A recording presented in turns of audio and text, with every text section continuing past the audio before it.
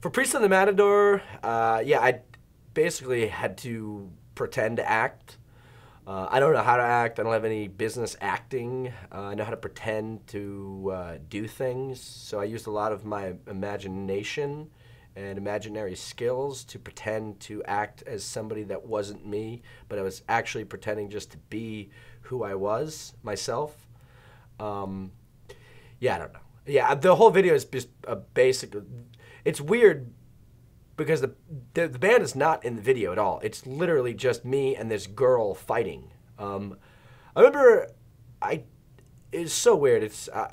I don't know how people act and really stand in front of a camera and do that. It's such an odd thing to do, and I don't really like doing it. But I don't think I did that bad of a job. I think it came out pretty good. Both my parents were actors, so maybe it's in my blood. I don't know. I do remember having to make out with the girl while my girlfriend was there watching, and she didn't like that. I told her I had to do it for work, and apparently that's not a good excuse.